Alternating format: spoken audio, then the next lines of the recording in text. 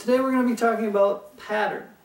I'm going to be reading some information that I've written down here. And then after that we're going to be moving over here and looking at examples of not only what I have created, but what artists have created throughout history and how they've used pattern in different ways. So, looking at pattern, let me just talk about it a little bit. The importance of pattern cannot be emphasized enough. Now, the value of the shapes and the sizes of those different shapes in your work are essential. The light and dark shapes can set you up for success.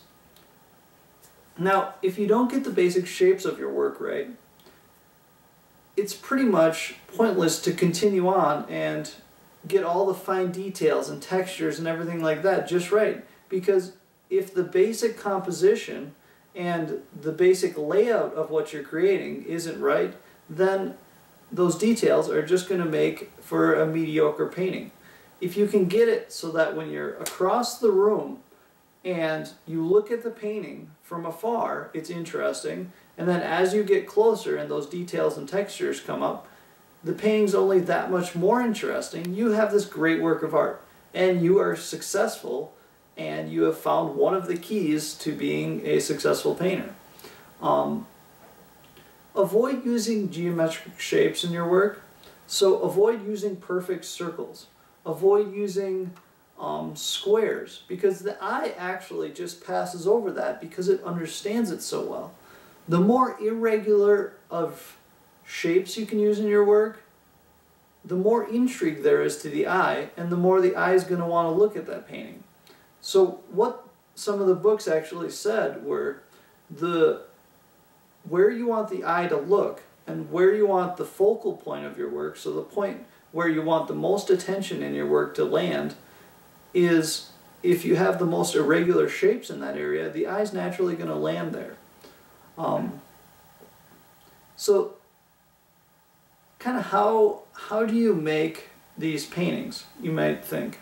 Now, what I would suggest is maybe even coming up with some different compositional sketches of things that you might want to, try out. And then when you have your subject matter to put in there, then you already have these ideas of cool compositions that you would want to put that subject matter in. Start with an underpainting. So start by just painting in the basic dark shapes of your work and keeping it from the light to dark shapes. Those middle tones will naturally fill themselves in. So start with those dark and light shapes and see how it looks from across the room. Take a step back. Once you've taken that step back, if it's interesting, then come back and keep adding in some more details and building up those different colors and contrasts and the compositional elements. Underneath all good representational painting, so underneath any painting that looks very realistic, is some sort of a great abstract painting. The idea of the composition is totally abstract. And if we look at some of the famous works of history here, if you look behind Mona Lisa here, let's say her, it's just pretty much an abstract background that we understand as a landscape, but truthfully it's very abstracted. If we look at, let's go down to, this is a famous Japanese print here, and if you look at it, it's very abstract actually, and we understand it as a wave, but it's really just the motion and the sky bringing you back down and that movement in the work. Here's another one that has a great pattern to it. If you see here, the pattern of the pillars and the compositional elements here are just wonderful. I really think this is a great example of what I mean by pattern. Because there's eyes, there's arms pointing up here to bring you here, he's bringing you down, her legs are bringing you here, her eyes and her arms are bringing you back down to these details down here. Then it goes back to, this guy who brings you back up. And there's all these intrigue in this work because of pattern. Now, here's a couple works I've used just a little bit of pattern lately.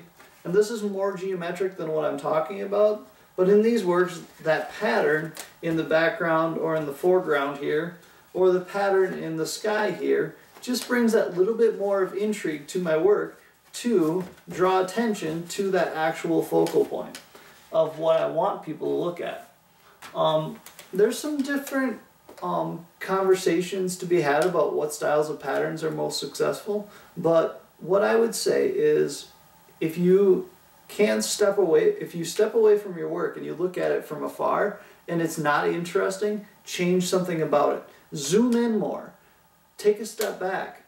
Don't just accept a photograph as the ultimate truth in your paintings, because a photograph is the absolute perfect representation of whatever it was that happened. A painting can be an idealized form of that, because the painting has this amazing ability to take this awesome tree from here and bring it next to it and put it in this sweet cityscape background.